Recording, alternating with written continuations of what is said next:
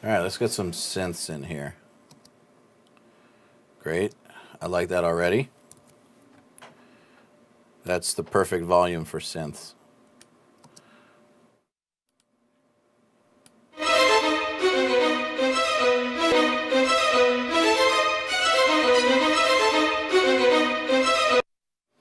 I'm annoying. I'm annoying. I'm annoying. I'm annoying. I'm annoying. All right.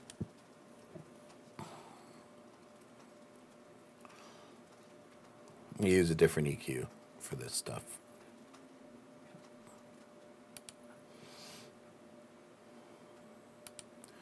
I'm doing this for you guys.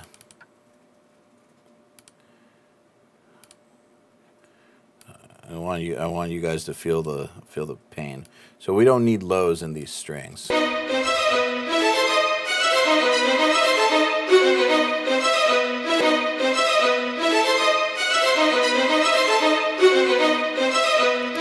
Okay, so I kind of want to get rid of some of the mid kind of stuff that could interfere with the guitars, but I want to make sure that we still keep them sounding expensive and nice. So I'm looking to get rid of some stuff at like mids and high mids, and we'll see where we go from there.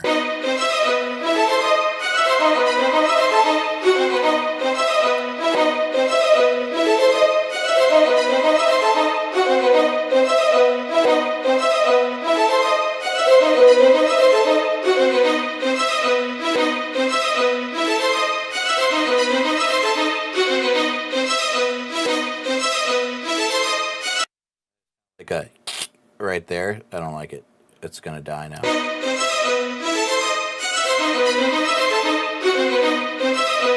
But now it does sound a little dull, so I'm just gonna add a shelf. See,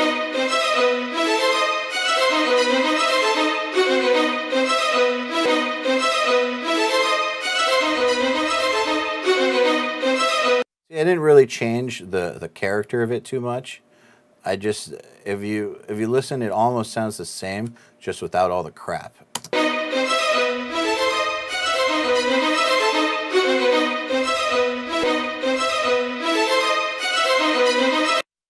you guys hear the difference? It's like, it's not a big transformation. It's literally just like removing a layer of crap from the mids and the lows.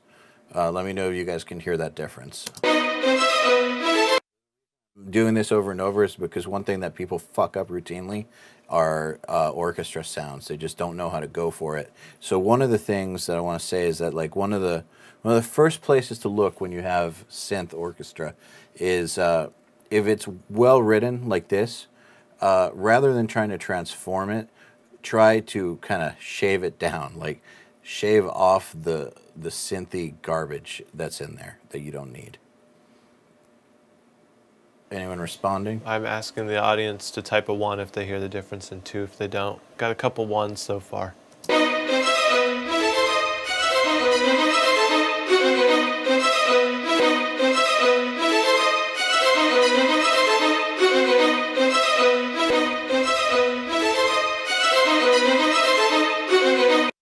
Cool. Yeah, I think people can hear it. Got a 1.5. That's an interesting answer. 1.5. Applause. What's that? I'm applauding him for not answering. What the hell does 1.5 mean? Because I said either 1 or a 2, and he put 1.5. So he can kind of hear it. Yeah. Bastard. Learn to hear. Just kidding. Somebody else said, I didn't know what to do with the strings other than put a high pass. That's why I'm going into this. You could get away with just high passing stuff, but if you want to hear the strings, the idea is to bring out what's cool, kind of like with guitars, and get rid of what sucks. And with these fake strings, there's going to be a lot of synthy garbage in there that just kind of clouds. It'll cloud the string sound and cloud the mix. So that's what I'm kind of looking to get rid of. And some of them don't totally need that. So let's listen to this epic choir, bros.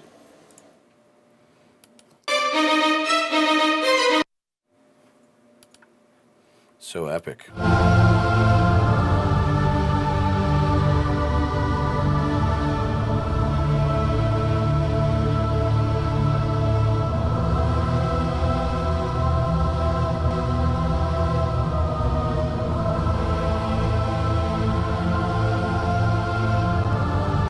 let's be real. Does that really need all that low end in there?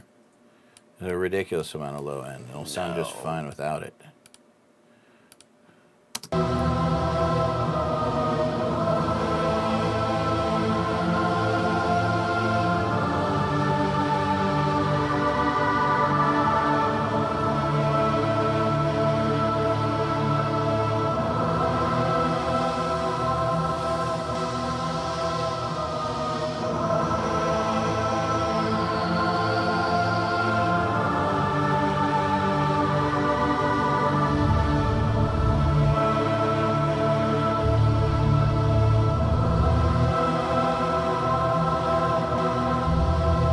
Difference before it's a rumbly, soupy mess. Soupy. That's great. Right? It sounds just like you're like a lumpy, soupy mess. You're just like stirring a thick soup of choir.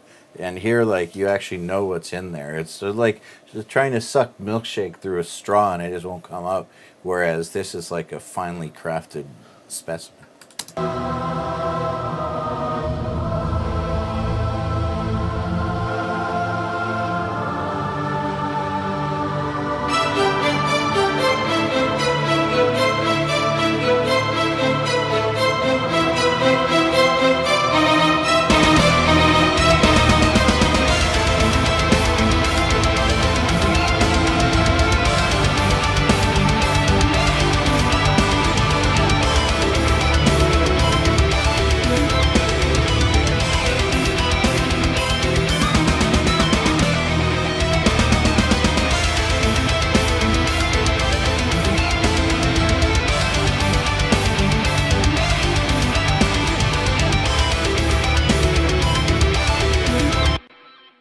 You guys need to know, with this stuff, it's louder than you think it is.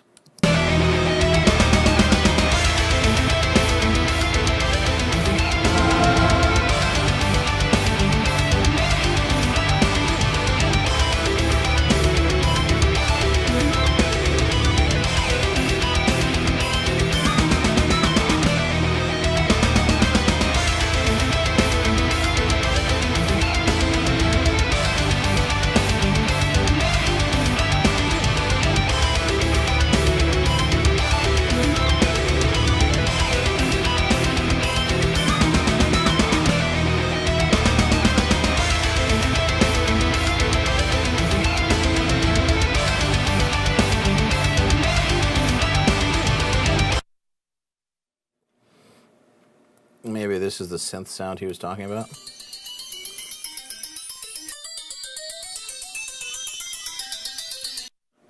I'm going to bring this up next to the lead real quick because it goes, you know, parallel to it. And I can tell you right now I'm cutting the lows out. I'm not even, this isn't even up for argument.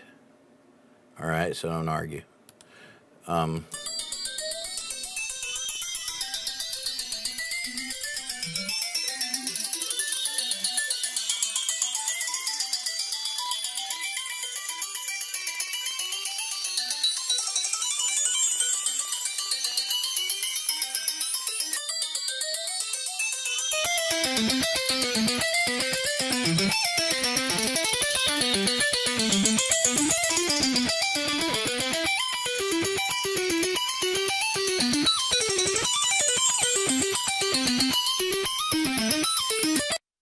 Be the synth sound he's talking about.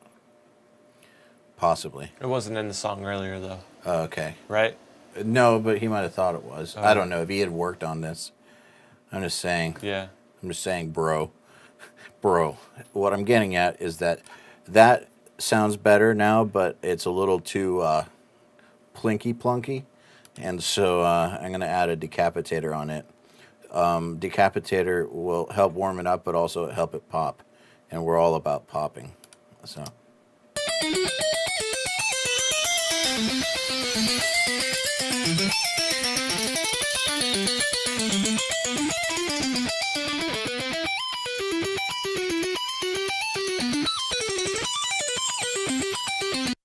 That's pretty cool.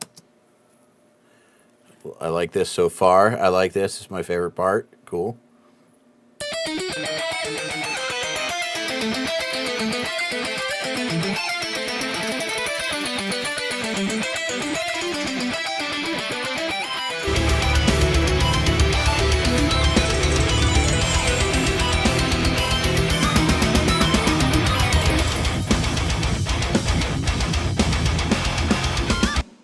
My heart back.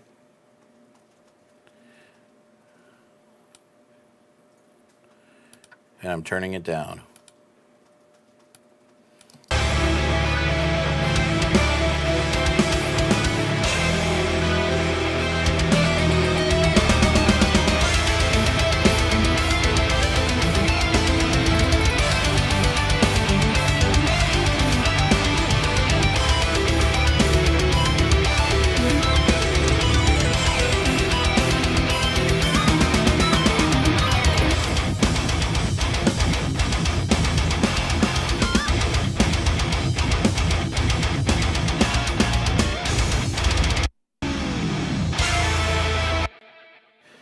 This song needs a lot of automation. I'm just telling you guys now.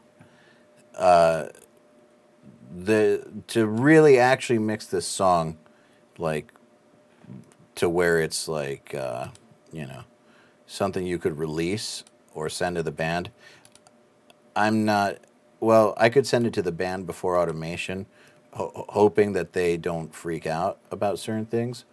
But this song needs automation, like a lot of it too. So this kind of might be a 2-day mix for me. You know, if it was Joel, it would be a 3-hour mix, since his actual normal speed is 1 hour. But for normal people, it might be a 2-day situation. Just one day to kind of get it static and sounding good, and then another day to like refine the details, because there's just so much to do. So also, when you guys watch Nail the Mix and stuff and see us power through a song, keep in mind also that like it's okay to take more than one sitting on a song. There's no shame in that.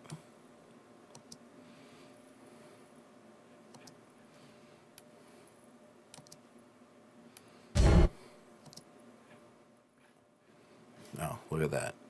Shitty automation point ruining my day.